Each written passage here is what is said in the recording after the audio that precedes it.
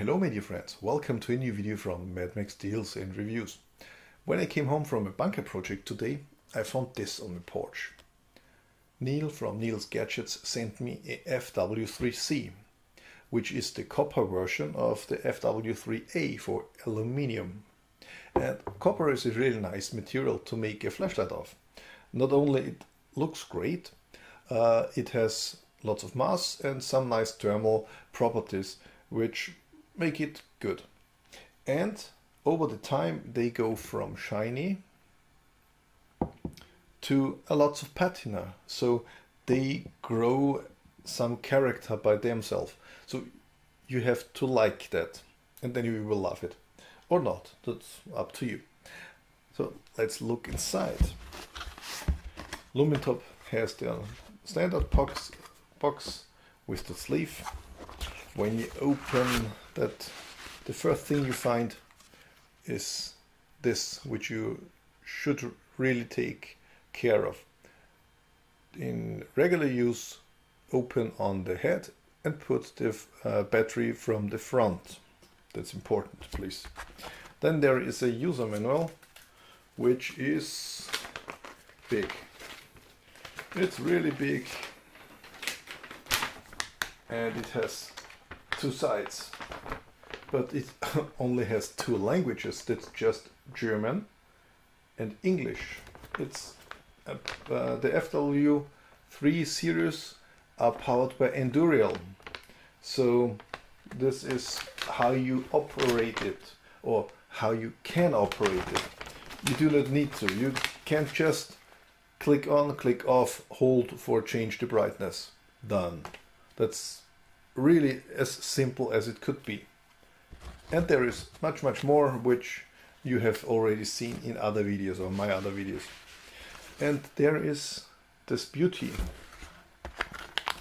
sealed in a bag, so you see I haven't even opened it, is the FW3C. And Neil added the standard O-rings and plastic ring, a rubber ring, which can be used for cigar grip. Let's try to show that. Oops, O-ring, and this cigar grip ring. So I will mount that later. And Neil sent me to try them out his TURBOGLOW gaskets. I got the gasket, and he put two buttons in there. Here they are. That's a blue gasket, a blue button, and a red button. We will see and try it. I will show you how to exchange that. Haven't tried before. So put that aside, and this one.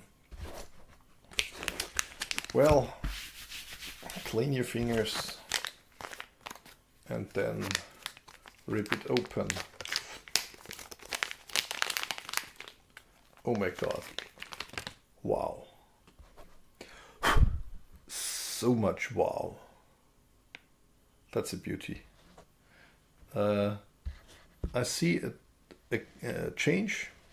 They changed the clip. The clip is now silver and not black, which I like a lot. Really shiny, nice, and already fingerprint on there.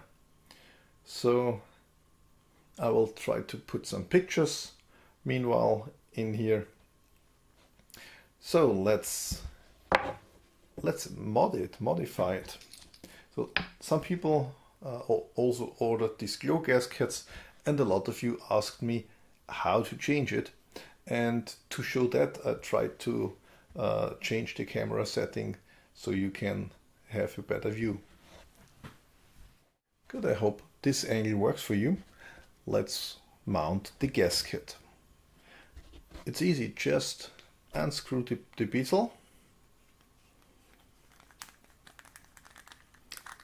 Be careful that the lens does not fall out.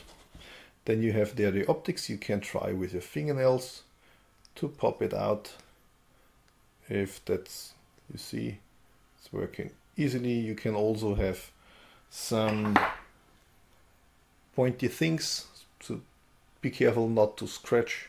I recommend that you go into the area where these feet are, so that you do not ruin anything. And these optics will possibly stick a little bit into the flashlight, because here on the tiny feet there is some thermal paste, and that will stick in there. So having the optic in the hand, there is only one way where it can go correctly, that you can mount the gasket. It looks like this, and then it goes easily back the same way it came out. Just be sure that the feet go into the holes, and if you pushed it back, have a quick look if the LEDs look the same underneath the optic. Screw the bezel back on, and here it is. If my camera would, yeah, here, nice blue glow, cool thing.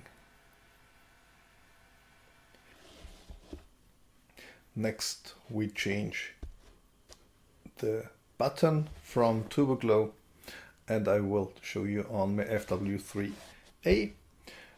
Remember to open the tail cap, point the flashlight upwards, open it that way, so that you have the tail cap like a cup in your hand. Then hold it on the spring side, maybe give it a small push here so this package come out. And then, just for your curiosity, here on this black rubber there is a small piece of a hard plastic which is used to click the button here, so that needs to be in place and must not be loosed. Mount it back again, use the TURBOGLOW plastic button, put it in place, drop the rubber in place, drop the spring in place, then maybe push a little bit with the finger. You hear it already clicks and works nicely. Then come with the flashlight from above, so nothing gets loose or dislocated, and here it already works. And to look at the button, you need to illuminate a little bit. Then you have this really nice red glow. So I hope you have seen how that works. Thanks for watching. Leave me a subscribe or a like, help me a little bit. Bye bye.